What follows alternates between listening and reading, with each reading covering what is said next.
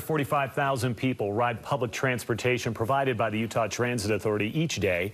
But even with service through 7 counties and more than 77 municipalities, there are still many Utahns not served by this vital transportation. Salt Lake City and the UTA today launched a new UTA On Demand service for Westside neighborhoods.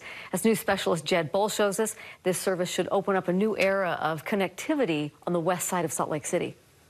Better connectivity with transit opens up a new era of opportunity because better connectivity creates better opportunities for education, employment, and recreation. I think it's really a quality of life enhancement in addition to a practical connection. These new UTA On Demand vans offer a major improvement for getting around Westside neighborhoods where people have run into gaps in the public transit system. Victoria Petro-Eschler is a new council member representing Westside neighborhoods. We feel disconnected over here. It's very easy to not feel like we have transit options. I totaled my car the Tuesday before the election, and trying to find rides and get around was terribly difficult without a private car. The new service is sponsored through the Funding Our Future initiative. The service area includes Rose Park, Fair Park, Poplar Grove, and Glendale, and operates 7 days a week. UTA On Demand offers corner-to-corner service and door-to-door service for passengers who need a wheelchair-accessible vehicle. If you're in the service area, we'll come within a short distance of your home or house.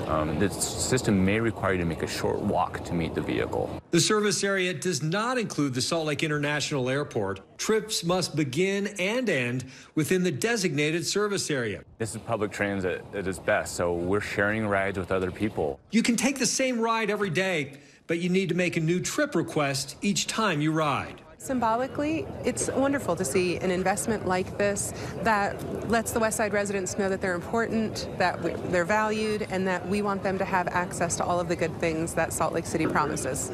Download the UTA On Demand app from the App Store and start your account. A one-way ride costs $2.50. Persons with disabilities and those over 65 pay half price. And if you log on now, you'll get your first 10 trips for free.